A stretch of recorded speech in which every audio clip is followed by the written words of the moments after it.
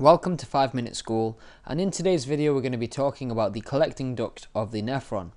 So what we know already from the last few videos is the fluid which is surrounding the collecting duct and in the renal medulla is very hypertonic, so it's very highly concentrated, and that's mainly due to the active transport of sodium chloride out of the ascending limb of the loop of Henle.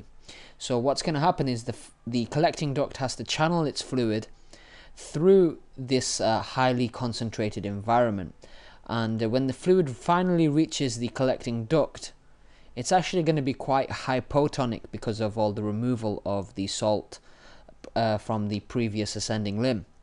So the medullary region of the collecting duct is going to be impermeable to this high concentration of sodium chloride, but the actual entire wall of the collecting duct is permeable to water, which means that if we're in a state of dehydration, the body is able to retain water in the body by allowing the water to be transported out of the collecting duct via water channel proteins.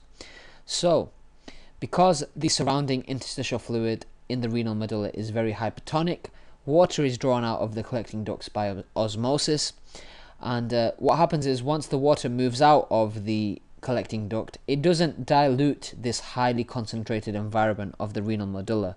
Instead, the water molecules which are drawn out, they're going to be taken away by capillaries which are surrounding the actual collecting duct, and those are peritubular capillaries, which we've mentioned in the previous videos. So, just moving forward, this osmotic gradient was created by the countercurrent multiplier system.